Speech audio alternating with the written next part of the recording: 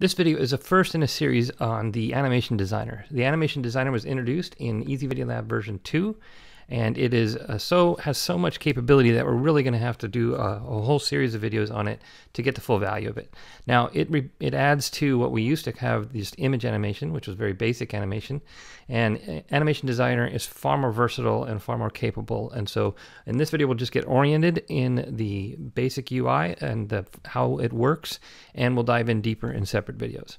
So I've created just a little sample here. I'm just going to go ahead and rewind and play it. It's just a simple emoticon face kind of bouncing. And we'll see here that you can see if I have it selected, I can see the path that it's going on.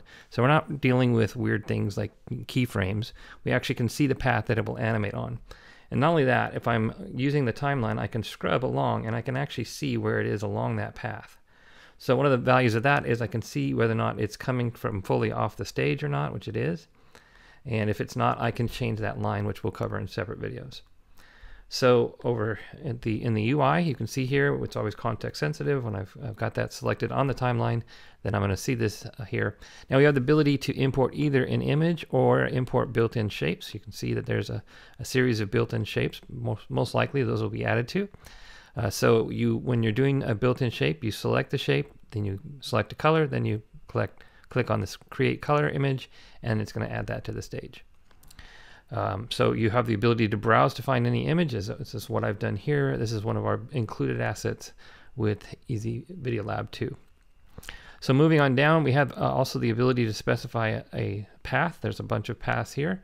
They can be rotated. It defaults to what is shown here, and then we have a rotation tool as well. If you don't select something, this line will be the default line that's selected. In this case, I had it coming in from the left initially, and I just used the rotate tool. I typed in 90 and hit enter, and rotated it 90 degrees so that it was coming from the top rather than from the left. And we'll be covering this in more detail, but I'm just going to go ahead and move along in this UI. You see here that we have the ability to size numerically, and you can constrain or not constrain those proportions. We can flip. We have everything is for the actual animation is divided into these 4 tabs. We have in options, we have wiggle options for after it comes in, out options, and then we have the ability to add some text. And we'll dive deeper into those in separate videos. We'll just quickly look at the settings for this particular animation. You see here that I set it to in speed of 2, which means it comes in over, that animation plays out over about 2 seconds. Let's go ahead and see that on the timeline. You can see that by the time we get to 2, that animation has stopped, and that duration 3 is the overall duration. Now, because I have the out animation set to leave on stage, it sort of overrides any out or animation. Of course, I can change that if I wanted to. Again, we'll cover that in separate videos. Coming back here, I've got the ability to specify the bounce strength, which I've left at the default.